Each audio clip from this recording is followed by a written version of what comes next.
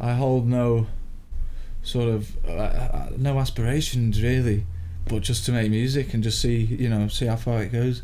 I always thought that. I thought when I was a bit younger, I was like, if I don't give it everything I've got now, I'm gonna sit in my rocking chair when I'm 70 and think, I should have gone for that a bit more. Yeah. Do you know what I mean? And that regret would be real.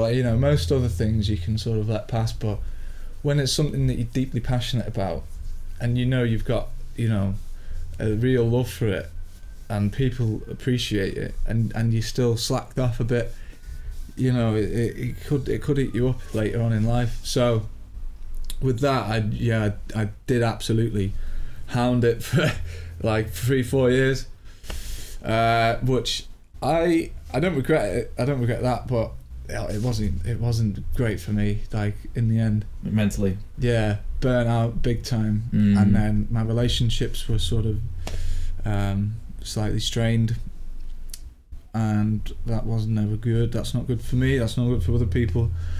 So now I've got a bit of a balance where I'll make music when I want, and only then, and then I can spend time with people and doing other things, getting out, going for a walk, without that thing in the back of my head going, but you could be doing this, couldn't you? Why are you here? Why are you with these people? And then it takes me out of the moment. It takes me out of the enjoyment of being with friends and family, and that's not good. You can't live like that. So now everything feels a little bit more balanced, and subsequently it's I think everything's paying off. I suppose your first and most important piece of gear is your own mind, your own mindset. So if you're flogging that and it's straining, definitely, how are you going to come up with something creative or interesting? You're not going to. But then I did, because this is a relatively new concept to me, like the power of the mind. I used to sort of undermine it a bit, or not really be aware of its power. Obviously it was, but in day-to-day life, with how you perceive and approach situations, I just used to think that the way it was the way it was because that's how it is, but it's not, and it doesn't have to be like that. And with music,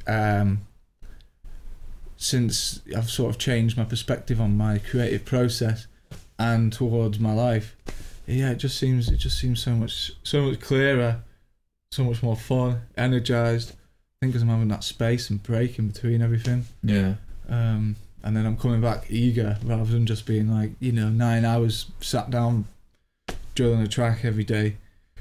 It's not a bad thing, but it's not a good thing. I don't think. Works for some people maybe, I don't know, but for me at the moment, I just take a step back every now and again. Do you know what I mean?